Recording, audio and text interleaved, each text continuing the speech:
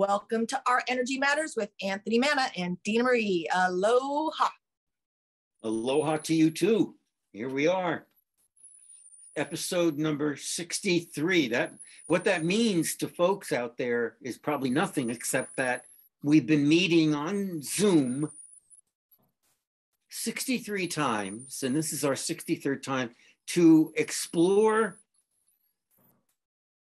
our life, our lives, to explore our spiritual self, definitely, absolutely, and to think about, like today, to think about what freedom means. Like it always reminds me that we're reaching into the basics of staying alive, but staying alive well. And I've been listening a lot to a Buddhist nun.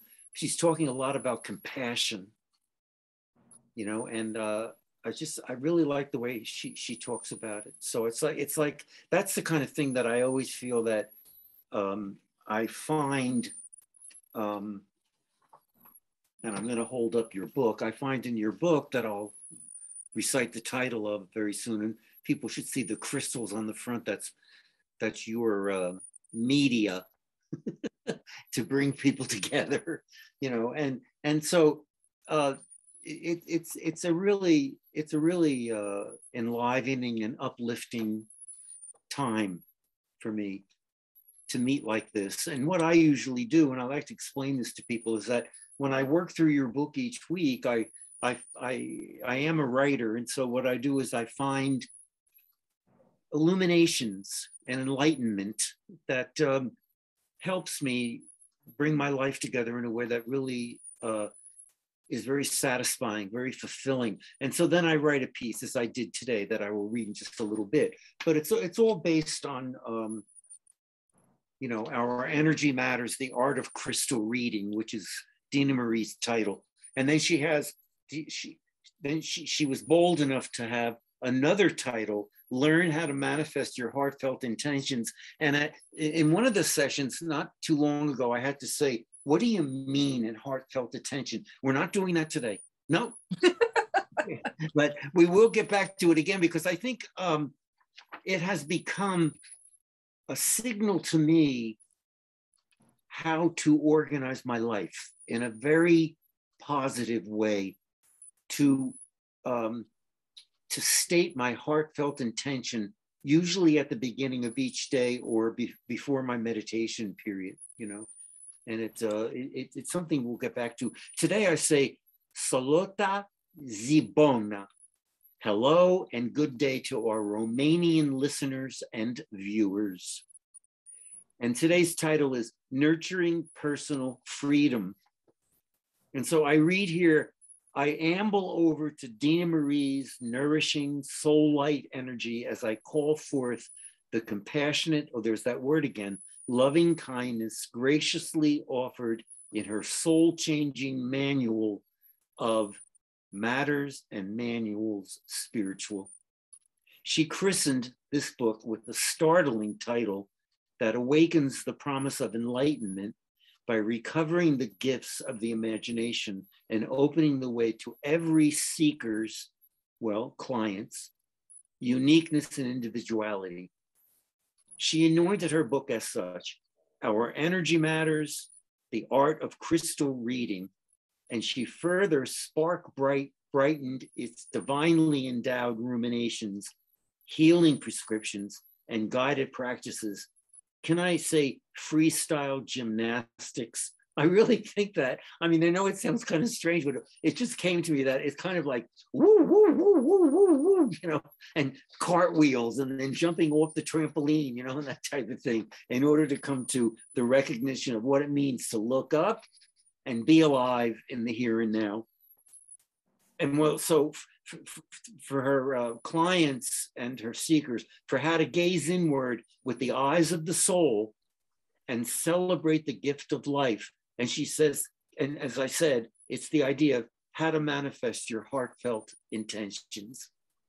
Quite suddenly, without any warning, inspiration brought me to a revelatory threshold. Along Dena Marie's pathways, rock smooth by multitudes of wanderers preceding us to the shoreline. And that see, for me, Dena Marie, when I talk about that, I think of you on your island and the fact that you love to go down there and you love to go swimming and you appreciate so much that whole environment there on the West Coast. I stood inspired, vision unified and clarified on one site by the famed author Charlotte Brontë's awakening to a freedom burnished by, this is her insight, I'm quoting her here. I am no bird and no net ensnares me. I am a free human being with an independent will. And we looked at that in our last session. And then in an insight, the insight blinked, flashed me so that I aligned Charlotte Brontë's free human being with the redemptive freedom our celestial artist. Now, who's the celestial artist? Dena Marie entices her seekers to experience along the pathways where she so lovingly, so compassionately places joyful, practical, and accessible, and even playful and entertaining healing remedies, constructive counsel, and alluring soul, mind, body intentions, sustained and blessed by our divinely inspired alchemists' refined art of crystal readings and chakra illuminations. Was that one sentence or was it an entire paragraph? I can hardly breathe. So all of a sudden, I went back to your book because of Charlotte Brontë, and that really sparked something in me. So I went back to your book and I looked for signposts of freedom. And so, Dena Marie, I'm going to ask you to slip slide, or you could even arabesque a few high steps into your, because I know you love to dance. Into or do a cartwheel. Oh, I good, like the good, gymnastics part. Oh, good. Okay. So steps into your celestial alchemist persona and tell us about freedom of the soul and heart and mind. Tell us personal freedom announced in your book. Here's one. Quote, from your book I read, only as high as I reach can I grow. Only as far as I seek can I go. Only as deep as I look can I see. Only as much as I dream can I be. I see flashlights of freedom all over the place with that quotation. What do you say? Well, it's popping into my mind is I always say get on the dance floor, but you can identify with that. Like there's something you want to do, and then you start thinking about what everyone else is going to think, and then you stop yourself from doing it. And you're mad at yourself because you really had that inspiration or that spark to just get out there. And then you realize no one's going to dance, so you can talk yourself out of it. Pretty soon you're not dancing. And I think that's what freedom is. Freedom is like that 5-year-old I talk about in the book who just in the middle of a basketball game must have played some music somewhere and started dancing around and was in the present moment. But how many times do we talk ourselves in our own mind to not speak up or to not raise our hand? Or I'm just going back to as a child, that's how I always was. Keep your mouth shut. Don't, think for yourself, do what we say. But I just think that freedom is the spontaneity of having an idea, which is the crown chakra, and then just doing it. And I know for me, I really was that gymnastics lady. I mean, pre-2020, I was that person. And then we were told all these things we couldn't do. It was a bit of an imprisonment for me because I'm super spontaneous. And I was telling people how I used to talk to strangers and it would be exactly the person I needed to talk to because I don't have the person talking me out of that in my head. Now I have that person a little bit. So I told you, I want to get my rocks out again. And I'll go somewhere and I'll sit with a stranger at a picnic table, do a chakra reading, and they'll be my best friends forever. It's and I think it's taking the risk, right? I mean, it's moving beyond, and sometimes just not stopping ourselves to move forward. Like in prison, we're in a prison, and in the olden days, we made the prison. you know, and then I talked myself into being myself 100% of the time. And I had freedom because I did what I want when I wanted. And so just recently, you know, we had our hands tied. I have to say that there was a lot of things, like you and I haven't even met each other in person yet. Right. You know, we know each other. You're like one of my best friends, but thank God for this, you know. But in the end, I could have talked myself out of it and said, oh, why would he want to talk to me every week on the phone? That's stupid, Dena. Don't think that thought. I know. Yeah, I know what you mean. You know, the way I come at it is because of my academic training. I would say, oh, come on, what do I have to offer? You know, because it's in the academic world, it's like, well, if your ideas aren't brilliant, then who's going to listen?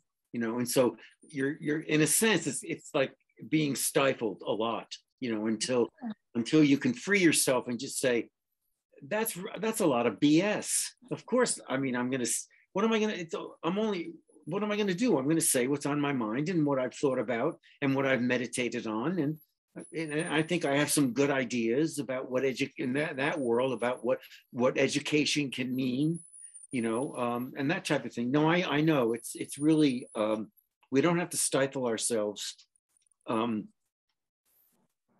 I have another one. This is a pearl that I found. You say, I freely communicate to others my personal choices and desires. I know that you probably recognize that, don't you? Well, you're so sweet, because I was going to explain that and you just read it and I didn't know. Because that's what your heartfelt intentions are. It's your throat chakra and your heart communicating to another person how you feel. And how many people are unable to, like, that's why we're happy when we have a conversation, because we can talk to each other. But if you're overthinking or thinking about what you're going to say next, or you think twice about what you're going to say, you're not even present. The gift is being with somebody engaged and have a heartfelt conversation. So that's your heartfelt intentions. Yeah. You know? Yeah, but it comes down to loving yourself and having compassion towards yourself. And then you kind of weed out people. You do. If you're in a conversation where you can't talk, you need to leave. I mean, how many times do we listen to somebody and it's not fulfilling us and we've wasted our precious time? And I used to do it all, and I was going to do it again. I felt bad for somebody who's hurt me terribly. And I thought I would go try to save the day. And then, you know, I sat with myself and said, I don't have the energy to save another human being. So who can I save? Myself. And then spend it with people I love. That's right. Yeah. And loving kindness. I mean, when you think about loving kindness as reaching out, but it also has to be, it starts right here, you know, in the heart, you know, and then I always feel like the more I'm loving myself and being kind to myself, the better I'm going to be to do that outside myself to people around me, you know. Mm-hmm. And I walked into a clerk in a grocery store today, and she was very friendly, and she said, and how are you today? And I said, well, and how are you? And we kind of like, it was instantaneous a relation, you know. And I said, oh, well, I'm always telling everybody I just turned 80. And she goes, oh, you don't look at all like, and I said, no, don't say that, please. You're going to hex me. And then she looked at me and said, what does that mean? And I said, no, you can't say nice things all the time, because I'll be plagued by it, you know. And I said, no, I understand. And I thank you very much for the compliment. But it was really, it was an interesting conversation, because I really felt like I connected with her. And I don't know if I'll ever see her again in that grocery store, but it sure was a lot of fun. And that's the present moment. And I have to say too, that's where the magic is, because she could have had a day where she wanted to quit or something. And just you having that quick interaction is actually God or spirit weaving a web of relationship, which that's what we're supposed to do, not overthink everything we're going to say or pick out the person we're going to talk to next, you know? So that was a good thing. Yeah, it is a good thing. And I think sometimes what happens is, especially in situations like that where you're being serviced, is that you find somebody who seems to be really distracted or not wanting to be there. And the more I'm outgoing to that person and just, you know, making a little bit of a pleasant experience, whether through humor or some other kind of thing, then they open up. you know, and it just feels so good, you know. Well, and I started that. Someone says, so how's your day going? I'm having a party. That's what I do. People go, so where is it at? And who's coming? And I'm like, no, every day is a party. And I started that at a grocery store I worked at because I had to answer the phone. How's your day going? Having a party. Terrific. I love that. I mean, I really, you said that before, and I think about that a lot. I mean, it's such a great way to start the day. You know, as yeah, and I say to the guys I work with, getting the party started. And then my grandson says it first thing in the morning. Come on, Grandma, we're getting the party started. Yeah, that sounds good to me. All right, so do we have? Yeah, well, I think we probably are coming to our conclusion here, but I think that you know, I found other signposts of freedom throughout, you know, and I say at the end here, I say thank you, dear Lady Grace, and that's my other christening that I did with you, for teaching and sharing and illuminating about your seasoned sense of freedom. And when I say seasoned, I mean that's a word that I use with you because in your book you have stories of where you helped people, you know, and I think that over time must have seasoned you to even be better present, you know, as you went through your years of Reiki and hypnosis. You know, what wasn't hypnosis? What was it? Hypnotherapy. I call it guided imagery. And I think the beauty of it is if I sat down with a stranger and we had coffee, we'd talk.